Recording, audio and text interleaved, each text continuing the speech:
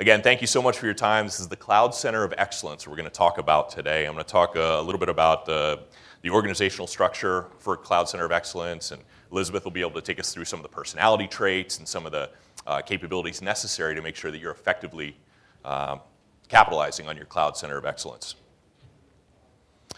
So we'll cover the CCoE, we'll talk about automation, we'll talk about some of the principles, how to choose the right teams for your Cloud Center of Excellence.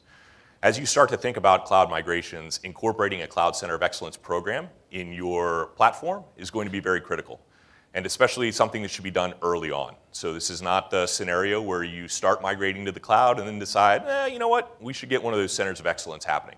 This is one of the things that you want to do right out of the gate because it's going to help set the strategy and the framework for your organization. So we'll talk through some of the challenges and some of the best practices that we've seen as well too. So I found this definition from the Cloud Management Report 2017. I really think it encapsulates what it is to be the Cloud Center of Excellence, especially that first part there, the cross-functional team. As you start to move to a cloud strategy, you want to make sure that you stay away from concerns around siloing an organization.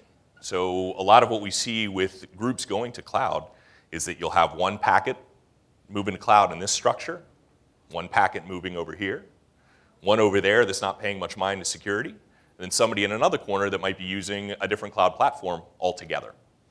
So that cross-functional team within your organization is going to help set the standards and help set the framework for moving forward in cloud. So what does the Cloud Center of Excellence provide to you?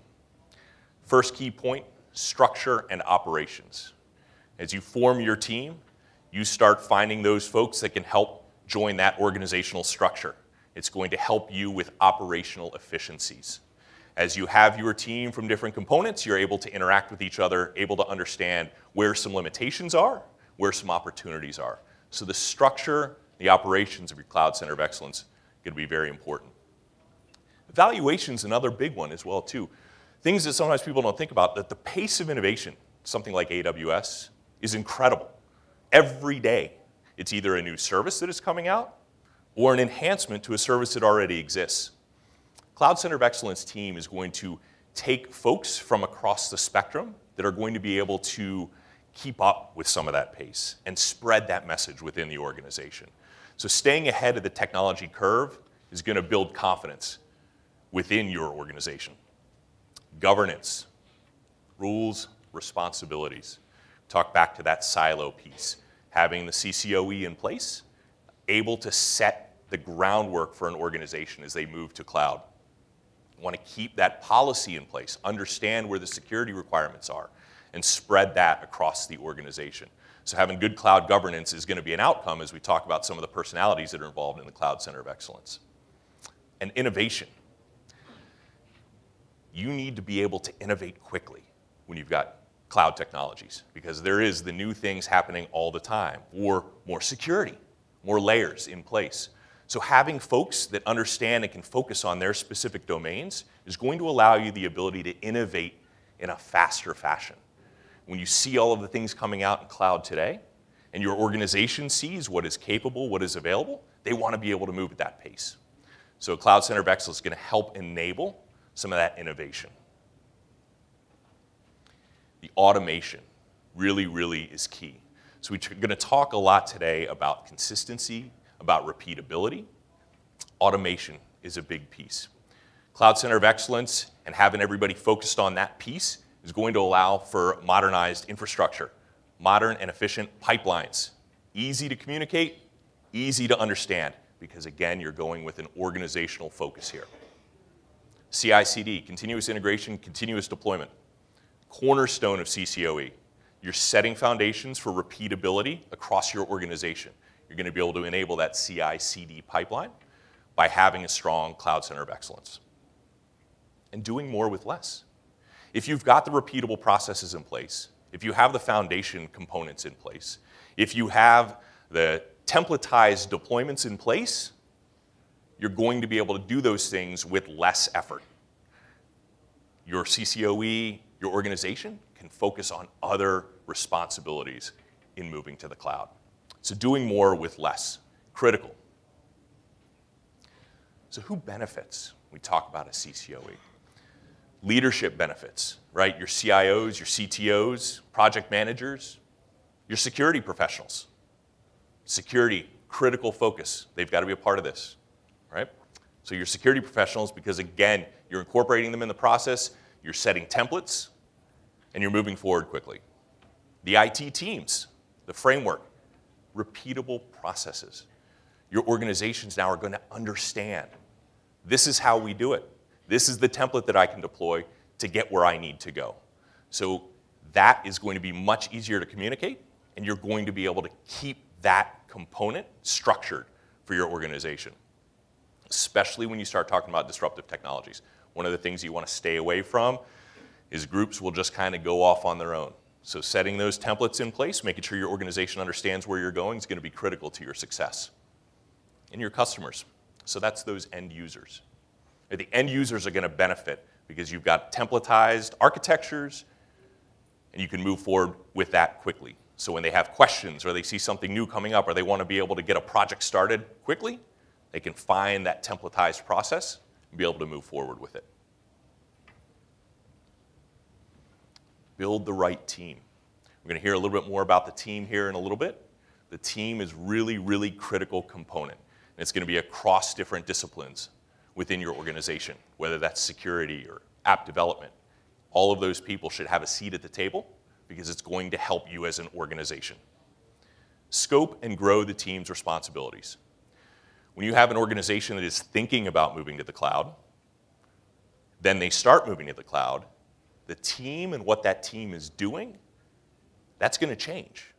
Got to be able to maintain that ability to change. The scope of what they're doing is going to change based on new capabilities or new technologies.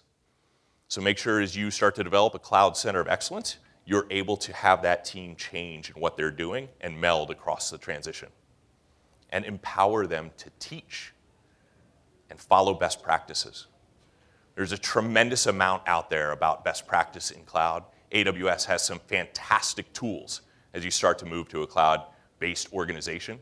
Empower your team to be advocates for cloud, to understand what you're doing as an organization, and be able to communicate that down to the end users or to the project managers or to the security department. You want to make sure that these are becoming your advocates as you start to move to a cloud-based organization. The other component to that, the cost, right? AWS allows incredible things. You can deploy at will. You're going to pay for that. So you need to make sure that as you're deploying, you're being conscious about your cost. Your CCoE, your organization should understand the implications of different deployment methodologies. So again, we talk about the repeatability and about templates. Again, this is going to help you control not only your organization from a security and deployment perspective, but also from a cost perspective as well too. That's part of those best practices. Got a very busy picture up here around CCoE across the organization. What we want to depict with this picture is really talking about the fact that there are components at different layers within, whether it's your tier 1, your call center, or up to your engineering.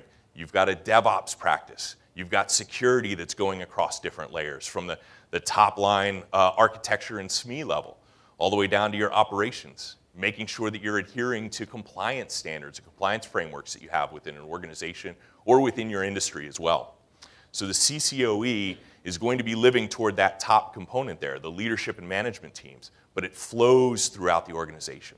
So you need to understand as you start to build out this team, as Elizabeth will talk about here in a few minutes, how all of those different components fit in at various levels. And your CCoE should be able to have insight, and if you have the right team in place, and you've got the different groups represented, you're going to be across that organization, top to bottom. So, why do I need a cloud center of excellence? Enable accelerated, sustainable adoption of cloud across the enterprise. That's the key.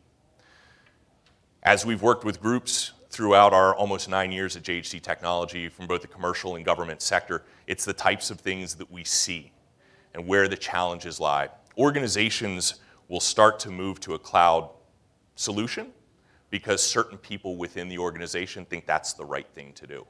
But if it's not picked up, if it's not across the enterprise, you start then to kind of have struggles, right? Because this group's doing it, but this group doesn't really understand it. Your Cloud Center of Excellence is going to help to make sure that everybody's on board with that and be able to help that organization adopt and accelerate into the cloud. It's a transformation about people. The technology, very, very big, but it's about people. As you start to move toward cloud, you have to get folks on board. They've got to understand, and they've got to be able to evangelize what they're doing. So it's not just about the technology, it's really about the people, which is what we're looking at here today. Cloud Adoption Framework, that's the place to get started with it, and that's where I'll tag in Elizabeth. Thank you, Matt. So as Matt said, AWS thinks very much about frameworks and how to do this. And when I talk about frameworks, I think of it like prescriptions. I come from the world of healthcare, and people like prescriptions in, if I take 2 pills, I'll be healthy by Friday and have a great weekend. I think of framework and prescriptions more around diet and exercise. We know they make a big difference. It's sometimes a difficult change to make, but in the end, it's usually successful.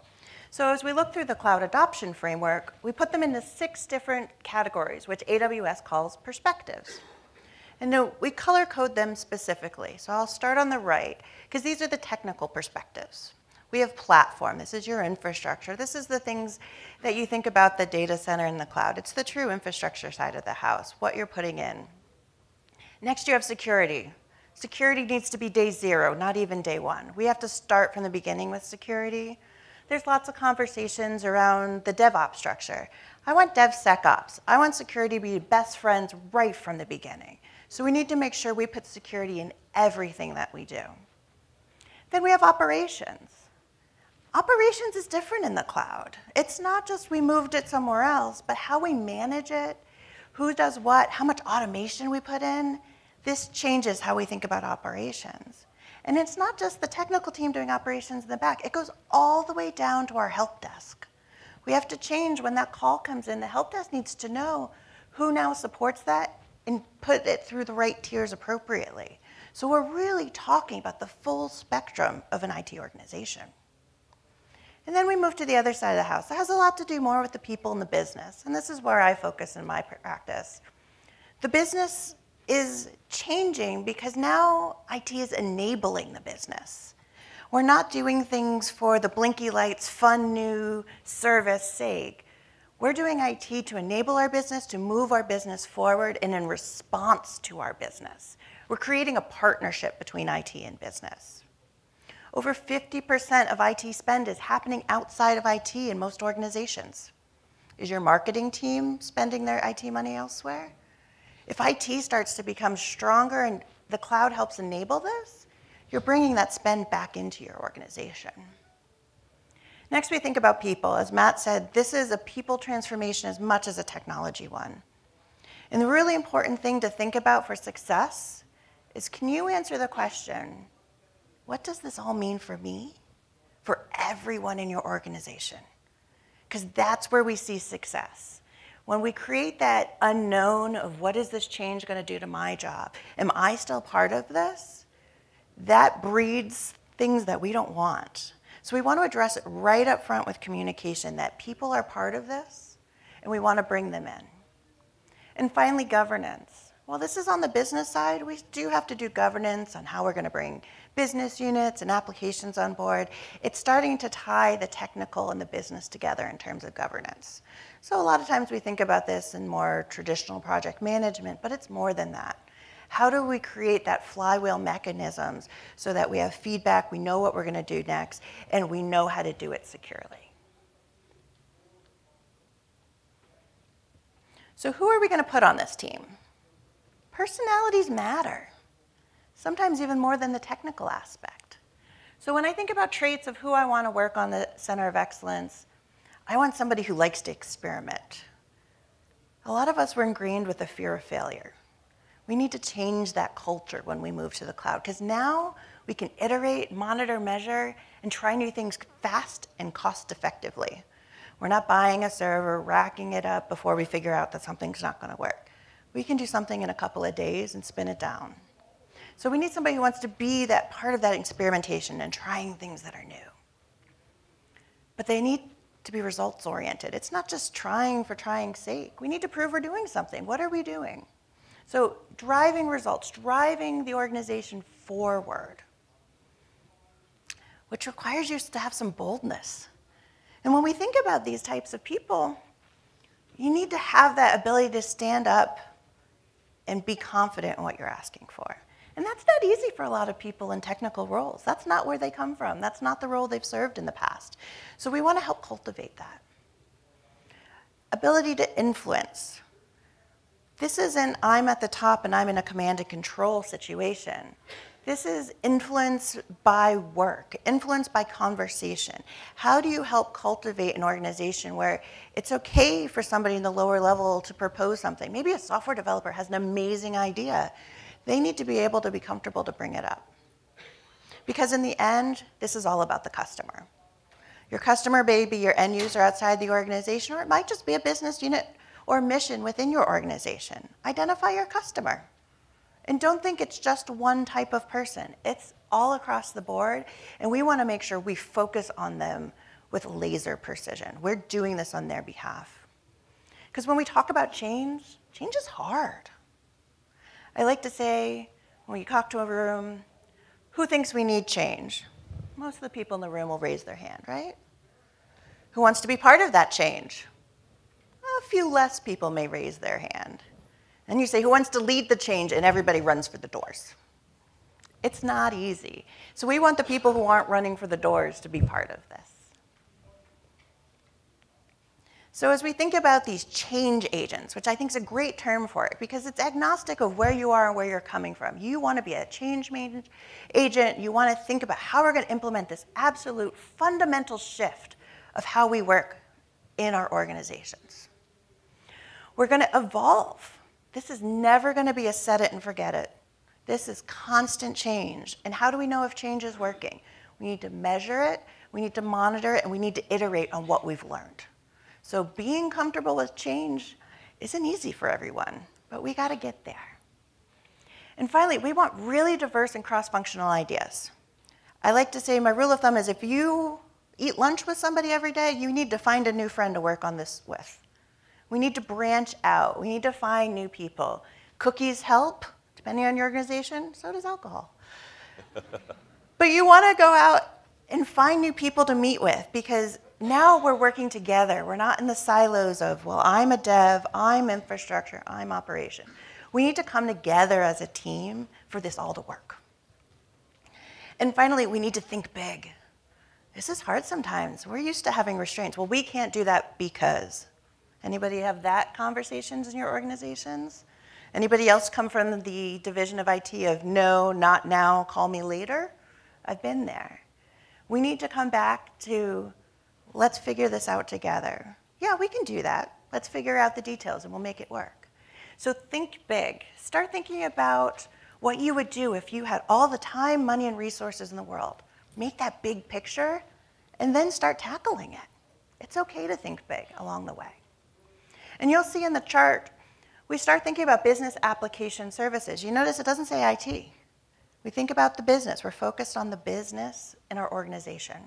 And then we split into two sides, an engineering, more technical side, and a cloud business office, which might be a new term for you. When we think about the engineering side, infrastructure, operations, security, that feels comfortable to most people from IT. Business cloud, the cloud business office, they're like, oh, that's the PMO's job. But it's not, it's everybody's job, because part of that is not only our governance and architecture, getting people trained up, determining engagement, financing, but evangelism. You know, Matt used that word. Our job is to evangelize, inspire, and make people want to be part of this. This is exciting. This might be completely new to something in your organization, especially in some legacy organization. This can be drastic change, and it's exciting. Use the excitement and drive it forward, because the CCoE is going to capture that and help move it. So let's get in the details. Let's get tactical. Who's on this? So we're going to start in the middle of my green, senior leadership. We like to do single-threaded leaders at the top. I want one who's going to run the business side, usually has a practice management background. Some people call this a product manager or a chief business office leader. We have lots of titles, but really when it comes down to it, at the beginning, they're my Swiss Army knife. They know who to call if we need HR's help. They know who to call for communications. They know who to call when we need to send stuff out. They're going to be that point person for the business side. Their partner in crime is the enterprise architect, who is responsible for what gets decided. Because unlike other steering committee and organizations, people on the CCoE are doers. You get your hands dirty and you work. This isn't pontificating, this is work. So as an architect, I want you to actually be doing it with the people, not just pontificating on ideas. So who are you working with? When we think about blue, infrastructure. What server stacks are you going to use? What kind of guardrails are we going to start putting into all of this? What infrastructure decisions are we going to make to support what our organization needs to do? And then who do we work with? We work with security, because as I said, security is day zero. Be best friends. CISOs are good people, even if they're used to saying no. We can bring them around. I'm a former HIPAA privacy and security officer in healthcare. I'm the epitome of no, that's not safe. But I was the first organization to go to the cloud with clinical care. We ran a laboratory, no servers on site, successfully. I'm thankful to say I can do it, work in the cloud, and not go to jail. I pass all my audits. You can too. And then we start to think about operations. Who's building the runbooks? Who's got a CMDB that may not be up to date? The cloud allows for a transparency you've never had before. You know where everything is. You can tag, you can report, you can know who's doing what in a way you couldn't even fathom before. And again, operations is all the way through down to your help desk, all the way up. People need to know what's going on and how to handle it. And we want to come in and help you build those runbooks and playbooks so that it is repeatable. And ultimately, as much as we can, automate it. So this starts to sound scary. You're going to automate my job away. Or maybe I'm a DBA. You're going to go to a managed database? What does that mean for me? There's 10 of us. What are you going to do? We have to start thinking about managing these questions when we start putting this together. And we'll get to how cloud roles start to evolve. And then up at the top, my people that are gray are applications. And why don't they get a nice solid color? This is the most rotated group in the CCoE. So if we start thinking about maybe the first round of apps, we move our .NETs, and then we'll move a set of Java. As applications onboard, they're going to come to the CCoE. We're going to set an onboarding. And this isn't onboarding as a new hires. This is onboarding as an application owner, what you should expect from us and what we will expect from you. So we'll rotate them through. And finally, the friends we tend to forget about, HR and communications. They need to be our best friends. Because in HR, we're going to start doing training, getting people up to speed. We're going to ramp them up fast and get moving. But as we have new hires, we may have new job descriptions. And we work in organizations where it's not always so easy to flip a switch and write a new job description. We may have unions. We may have government contracts. We may have contractors on site with our federal employees. So it's not a matter of, oh, I wrote a new job description, HR, please implement that. No, we recognize that's not the case. So we need to work with them to figure out what is the right methodology to get this moving. And then communicate, communicate, communicate. You need to tell people what you're doing and why you're doing it. We're not changing for change's sake. We're changing for the better. And that communication is really important, and we want to get it out there. So having somebody who can help with that communication will be critical. So we started with a small group, maybe 6 to 10 people max. But now as our organization grows and we start thinking about more all-in, we get bigger, the CCoE is going to scale. I've seen it scale up to 5 to 10% of an IT organization, depending on how large the organization is. But the key thing here is the types of people are still going to be there, but there's never siloed teams. So if I look down at infrastructure, there's a lot of blue infrastructure people, but there's still security and operations on that team. Security still has infrastructure and ops, et cetera. We still need to keep that cross-functional growth within these segmented teams. And while the Cloud Business Office may have started with that one individual, that product manager, and support from HR and communications, now we get a bigger support agency to start thinking about enterprise architecture. which is both from a technical perspective and a business perspective of working together. Onboarding, which I discussed, is how you bring the applications into the cloud. Marketing, continue to evangelize. Everybody who's on a CCoE is a marketing person in of themselves. They need to go out and speak the wonders of what this is doing to your organization. I like to call it internal peer pressure. If one part of the organization's moved to cloud and is being really successful, sometimes the higher-ups go, well, you're not doing that, why aren't you? You want to be on the good side of that conversation. Governance. Governance fits both technical and business. And finally, finance. Matt talked briefly about cost. We want to know what we're spending. We want to be very careful on what we're spending. One of the things that organizations will onboard a business unit, and they'll say, I need everything always on, full bore. No, none of this auto-scaling, none of this turning things down. I need it on. And you can say, okay, but can we address this in 3 months? Because they may think their developers are working all night long. Well, just in case somebody wants to log in, I have to have it ready. Let them do that, but run the cost analysis and come back 2 to 3 months later and say, okay, we did the analysis and we see that nobody logged in between 7 p.m. and 6 a.m. any day in the last 3 months. Can we turn it off for you and save you 20%? That's a nice way to go to the business. No longer are you sending them bills, but you're helping them save money. And this doesn't matter if you're a chargeback or IT absorbs the cost. You can look as a showback. I'm not necessarily charging you, but I'm showing you what the bill looks like and how I can do it better so that we have more money to try that innovation and to try these new things. And that is a completely different conversation than we've been having outside of the cloud historically. So I said, where are these people coming from? Because that's one of the top questions. It's great you say an infrastructure person, but what do these roles come from? So if we think about architecture, we typically source them from an enterprise architect, ops architect, and even security. Those are pretty standard. We make cloud versions of them, train them up. When we start thinking about infrastructure, you'll notice in the cloud world, we just call it a cloud infrastructure engineer because while you may have been a compute or a storage or networking, I want you to learn the stack in the cloud because it's so integrated in the cloud, you can't sit in your silo anymore. So day one, that's not going to happen. We have to recognize this is something we're working towards. This isn't a light switch that we just turn on and everything's there. We need to train people up for this. We need to recognize this is change and how are we going to deal with it. Same thing when we start talking about operations, especially when you move to CI/CD pipelines. The idea of being a release engineer is completely different.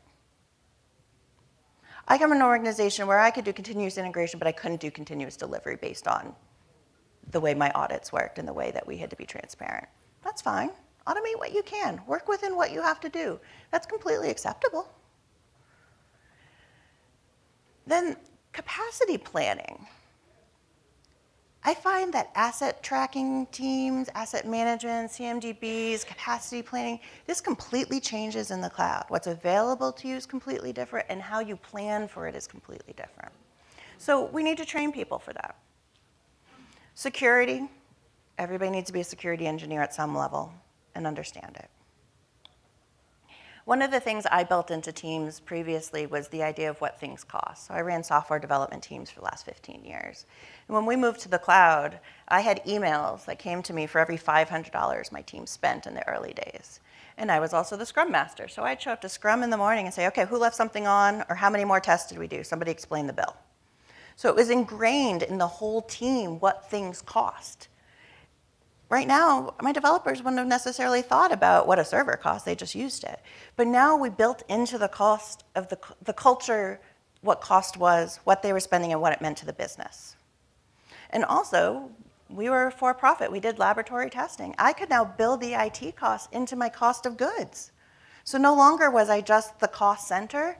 We were part of the reimbursement process as well. So then we start thinking about business. As I said, that product owner, that chief lead there on the business side has to have some level of project management in their background.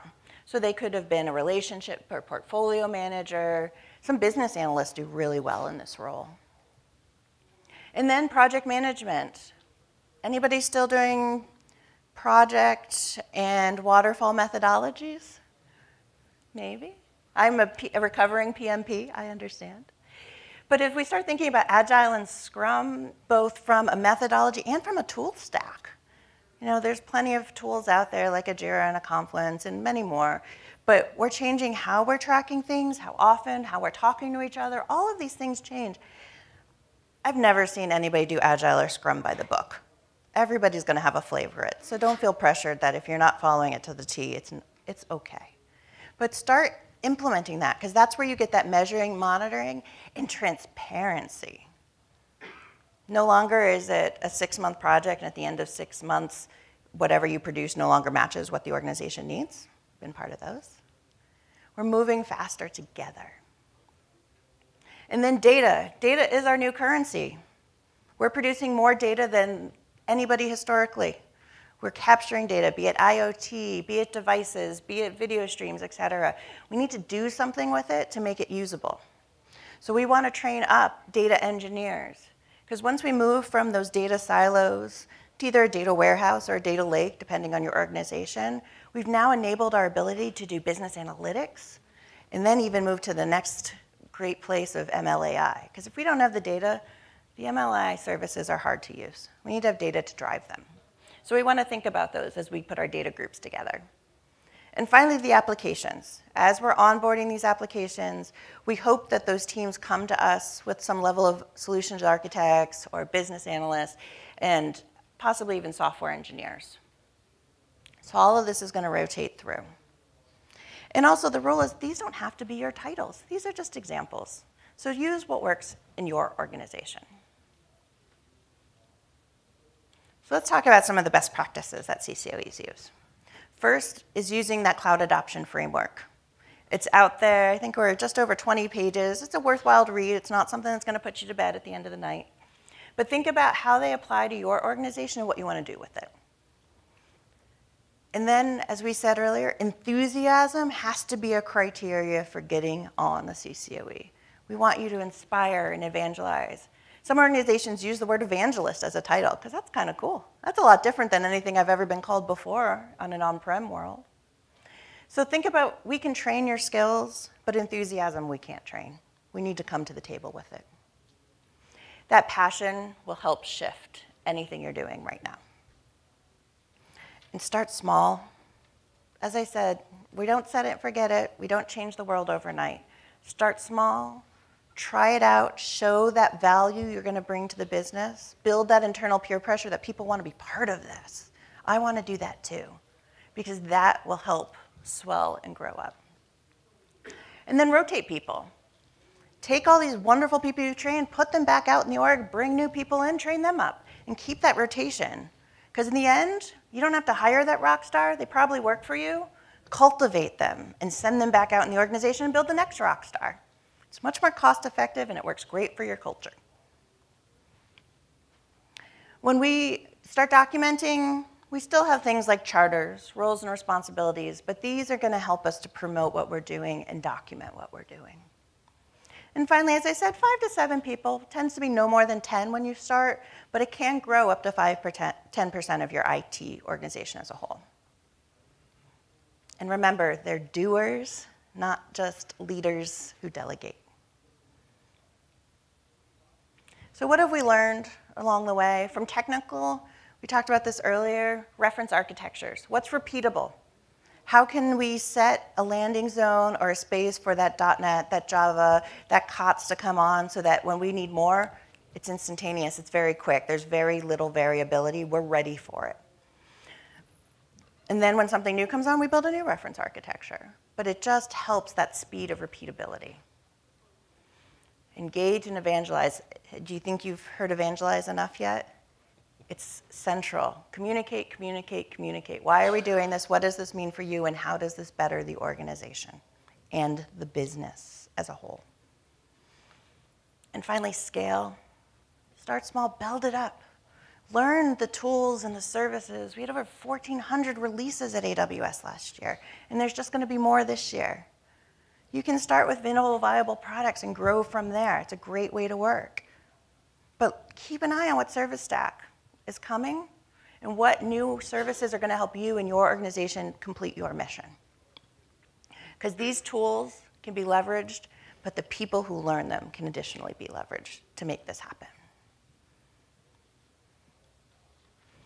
So what's the hard part? People's the hard part, but what challenges do we see? One is not thinking about DR and failover. Sometimes that's how people dip their toe into AWS. It's just starting with disaster recovery and backups. That's completely acceptable. But think about that, plan for it. We want to plan for our infrastructure provisioning. Don't always go big, go fast. You can start small and grow up the sizes you're doing. Make sure you plan accordingly. Because you can always scale up, you can put auto scaling in, don't overspend. And finally, train your people. Make the organization aware of what you're doing. Because that training is going to be what accelerates your path. AWS offers over 150 now available trainings online for you for free. Use them. We continue to add more as new services come. Keep an eye on them. Have somebody's job be to check in what new trainings are available, what new service stacks, so that we can use those as needed. Asset management. As I said, CMDBs tend not to get tracking for everything. In the cloud with tagging and transparency, we know exactly what you have. So use that capability to keep track of it, because in the end, that's how we optimize our cost. We know what's out there, we know who's using it, why they're using it, and that is going to move us forward. Keep track and optimize your costs. And finally, change management. As we said, change is hard. Plan for it. Communicate it. Over-communicate it. But have consistency in your communication. What I tell my executives and what I might tell my software developer in terms of communication can be different, but they're going to be consistent in message. So make sure you're consistent in message. We want everybody to know what we're doing and why. And finally, let's finish with some best practices. Collaborate. Find your friends. Go eat at a different lunch table.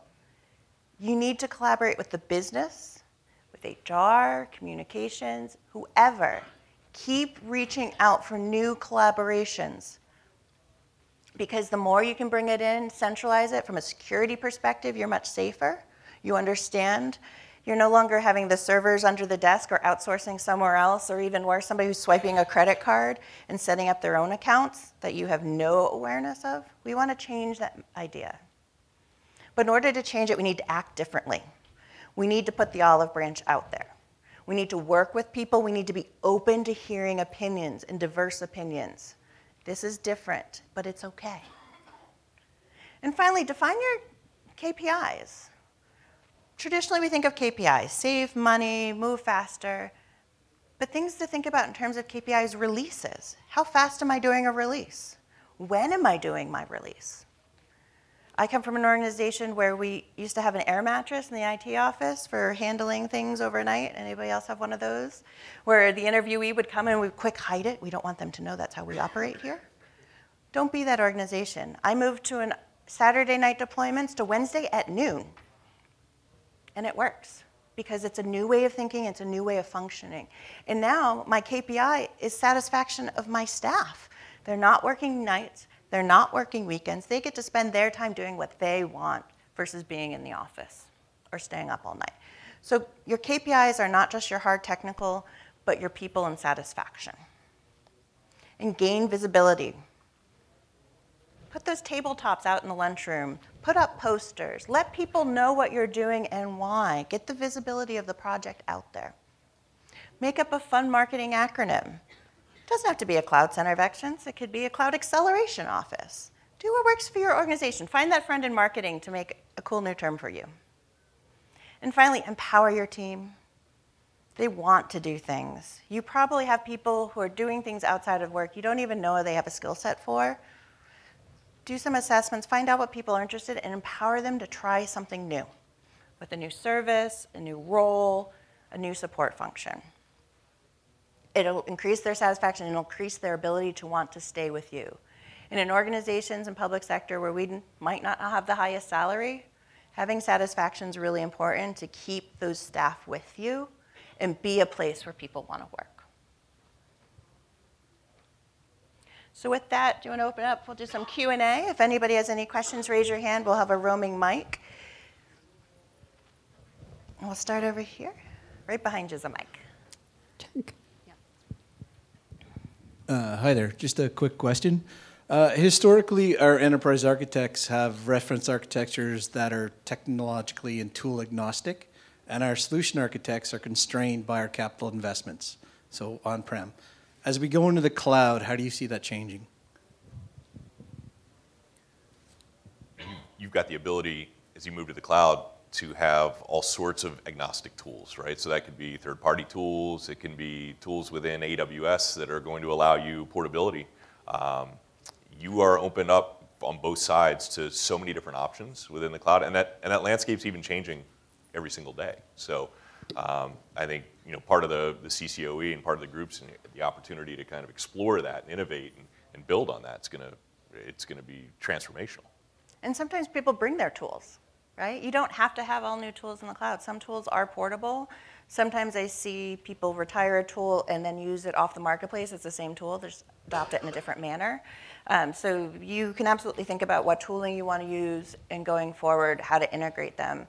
Just like security, it's an and conversation. Everything you do now, and more. So all the tools you know, and more tool capabilities. Other questions? Everybody, oh, we got one in the front.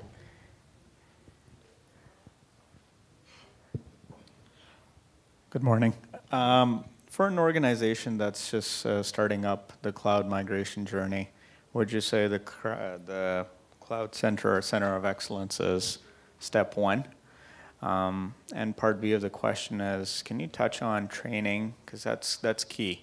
Comes up daily. Because everybody says, well, I'm not trained to do this. So kind of finding the balance between trying to be nimble and go there faster and getting the processes and governance in place. Can you share some thoughts on what's the best approach to getting there?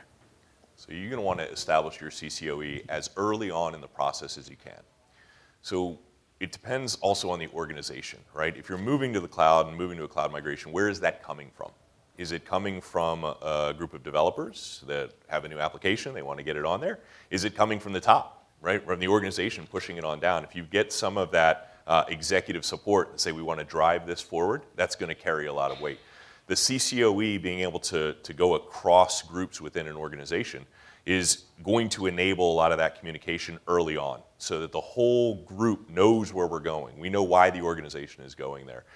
If you don't have some of that messaging at an enterprise level, an organizational level, then you start to run into these silos, right? Because this development group, we know security, we'll deal with it, we'll be plenty secure.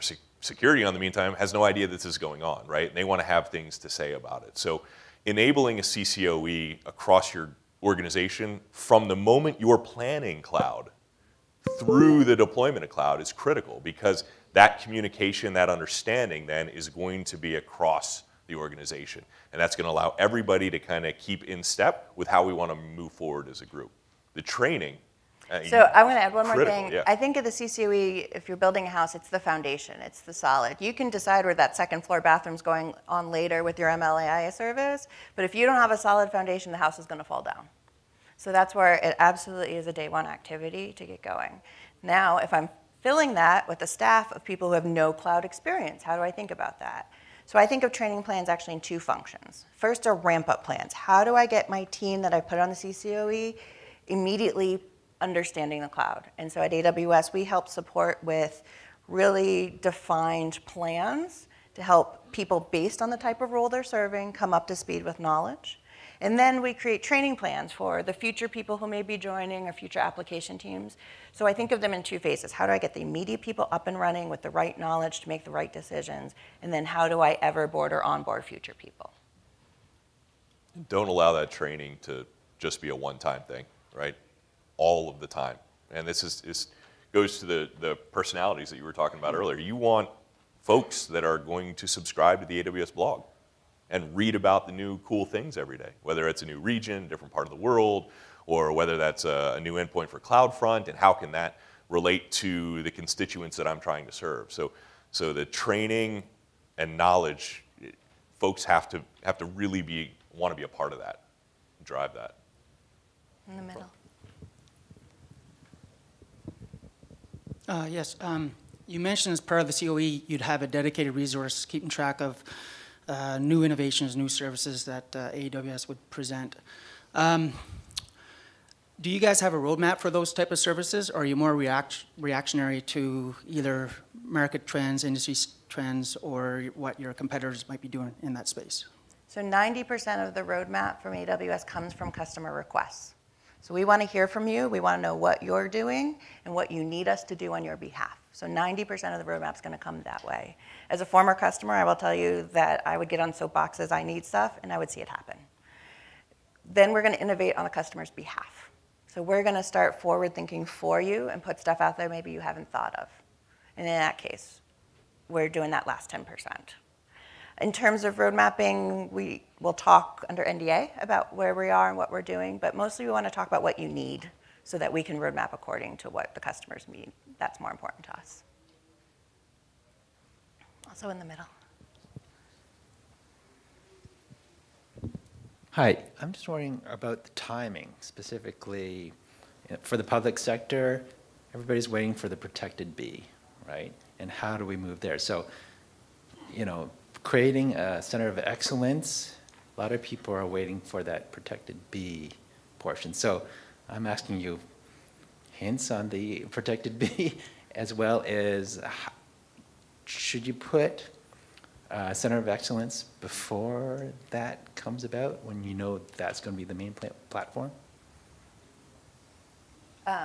I always say you start with them, because they're going to be reactive, regardless if the government puts a new regulation in. Anytime, we think about EU putting GPDR in, just because you were moving to the cloud, you didn't stop because of GPDR coming along. We kept moving and we iterated and changed to match it. Healthcare in the US is HIPAA, PIPEDA here. Whatever that regulation is going to be, we're going to continue to evolve to support that, both from an AWS supporting compliance regimes through how you react at your organization to support that type of organizational change. There's questions about what services are available for. So the question, the statement was there's questions on services and protected.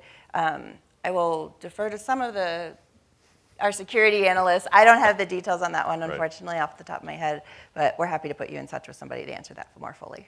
It's always a challenge, right, is figuring out what's going to be available. But I don't think that prevents you from understanding what the cloud provides now and understanding what the different service types are, whether they're the specific individuals, and understanding where you would use S3 and EBS and how you want to protect a VPC as a whole anyway, and dealing with network access or how it's going to work within your organization. Start getting that understanding of cloud and understanding the people that understand the security of the different cloud components. And you can start that way. When all these options come available, you're already ahead of the game, right? You can start doing that mapping and everything. But I wouldn't wait, right? I definitely want to get the understanding out there first in the team, even just overall cloud concepts.